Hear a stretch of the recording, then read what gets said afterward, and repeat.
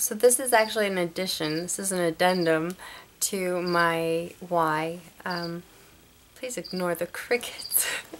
I have a bearded dragon that has dinner waiting for her. Usually it's my dog that's interrupting. Now it's my cricket's food. My why is really personal to me, and my kids are the most important things, people, whatever, in my life, and they are the most special, and they need things that I personally can't give all those things to them because I'm not in every moment of their life. The only thing I can do is try to make a change so that wherever they go, over time, it'll be a better place than it is right now. My brother took his life 8 years ago, and it was devastating, and to find out that he had a lot of psychological needs that were not met, that weren't even identified, because he didn't talk about his feelings. He held a lot in. I really think it's unfair of how society creates these gender roles where men are not supposed to have feelings, which is really interesting because there's a part of our brain that generates those, and it's not determined based off of your sex. Men and women, males and females, have this part of the brain, and that part of the brain is the cause of it, not strength. There's nothing good about manipulating your brain to make certain parts stop working when they're so damaging. There are obviously certain things like medications to help other brain disorders that cause psychological challenges that are helpful to be manipulated with medication. But as far as behaviorally, it's not natural, and my brother suffered for it. Actually, he's not suffering anymore, but the people who miss him are. So, I have a son who is 6 years old, and even though he's encouraged to be expressive in the house, both in his dad's house and my house, and even the school he's in, there is an environment that is generated by things that are outside of my control, and it doesn't matter how much I encourage him to express himself, he is going to compare himself because that's what we're kind of programmed to do. There's a social norm, which means that everything's being compared to that, and whatever doesn't fit is abnormal. I don't know who decided what's normal, but it's not normal for boys and men not to have emotions. And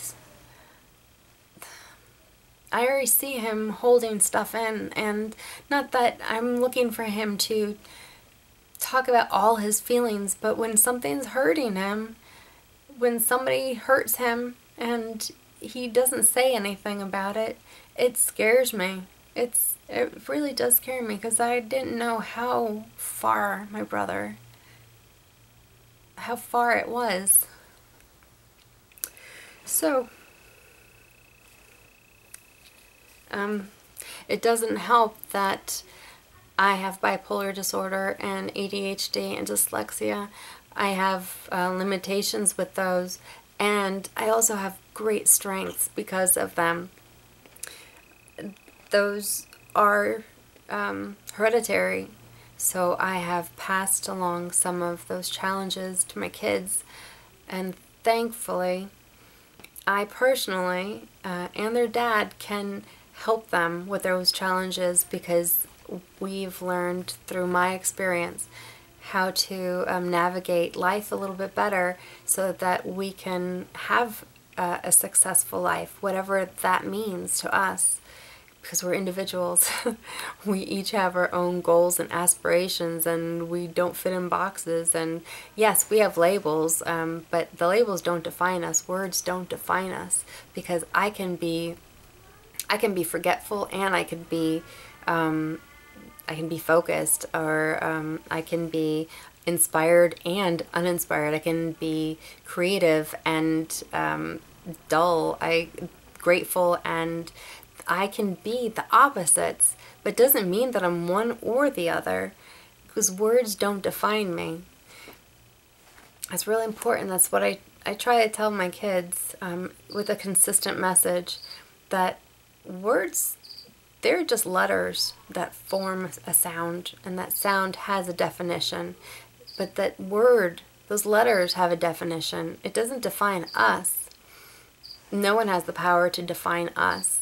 Nobody can tell them they're this or they're that. Just like they can't tell them that you like football, you are dumb, or you are blue-eyed when you're actually brown-eyed. You are stupid. You are a swimmer when you can't swim, or a skier when you can't ski.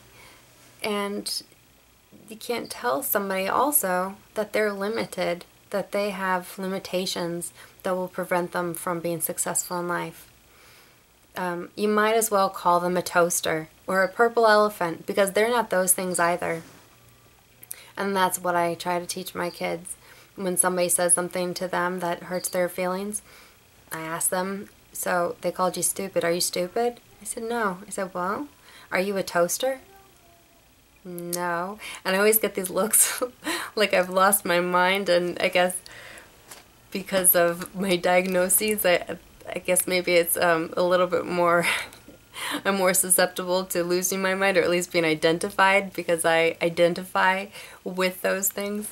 Although I know a lot of people have that as well, as far as those things that you just notice about yourself that aren't typical. So when I call them or ask them if they're a toaster and they look at me, they end up laughing eventually. And that's what I want them to feel and to hear when somebody asks them if, or no, not asks, I'm sorry, when somebody tries to label them and define them as being stupid or slow or mean or nice or whatever. It doesn't matter if it's a positive thing even. If that's not them, that's not them. So that's my why.